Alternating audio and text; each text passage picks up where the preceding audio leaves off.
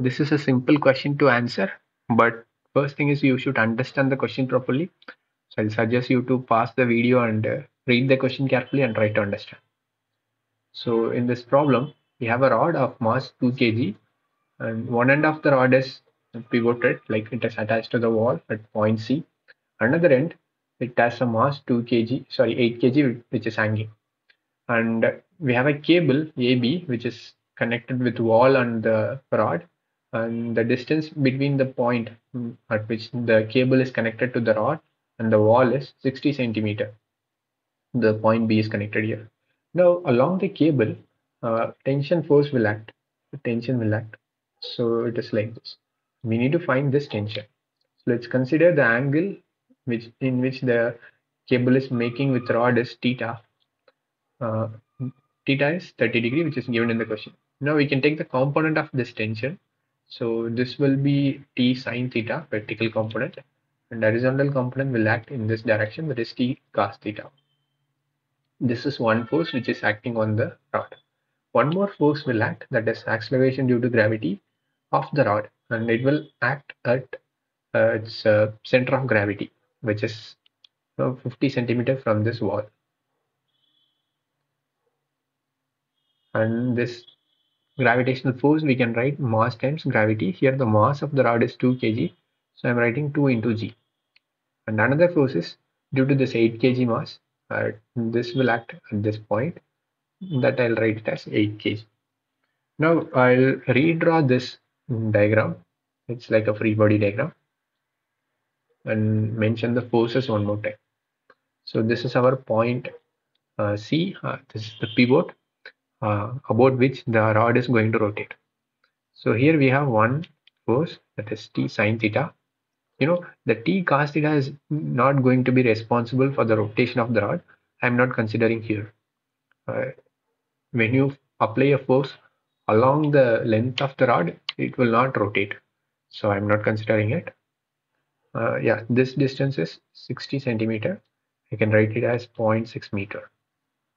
Another one is uh, gravitational force due to the rod, which is 2g.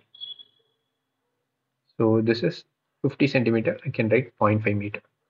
And the third one is here 8g, and this is 1 meter from the pivot. Now these are the forces which are acting. Uh, since the system is in equilibrium, so the net torque should be equal to 0. Net torque should be equal to 0. Now this 2g and 8g, these two gravitational forces tends to rotate the rod in the clockwise direction. But whereas the T sine theta will try to rotate the rod in anti-clockwise direction. So both the torque are in opposite direction. Their directions are opposite. If their magnitudes are same, then the net torque is going to be 0.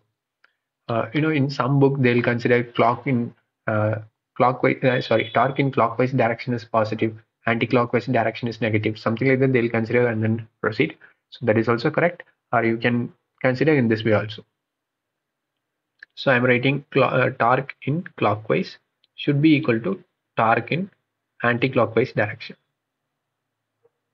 So clockwise we have, of course, the torque can be written as force times perpendicular distance, or perpendicular. Here perpendicular distance means it is the distance between, or a perpendicular distance between force and axis of rotation. So whatever distance I have mentioned, these are the perpendicular distances. Let's write for the clockwise direction. So first I'm considering the 2g force. Here the distance is 0.5. Next, that 8g, distance is 1, and T sine theta, the distance is 0.6. Let's substitute g value and theta value and see what happens. 2 into 10 into 0.5 plus 8 into 10 into 1, which is equal to T sine 30 degree into 0.6. Now we want this T. So T sine 30. Sine 30 is 1 by 2. So T into 1 by 2 into 0.6, which is equal to 10 plus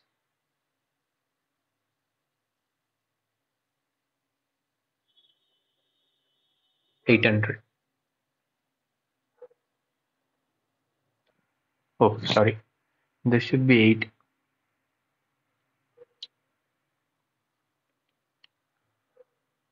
So 10 plus 80, which is 90. Now T will become 90 into 2 divided by 0.6. So this is 180 plus 0 here 6 is 300 Newton. So the tension in the cable is 300 Newton.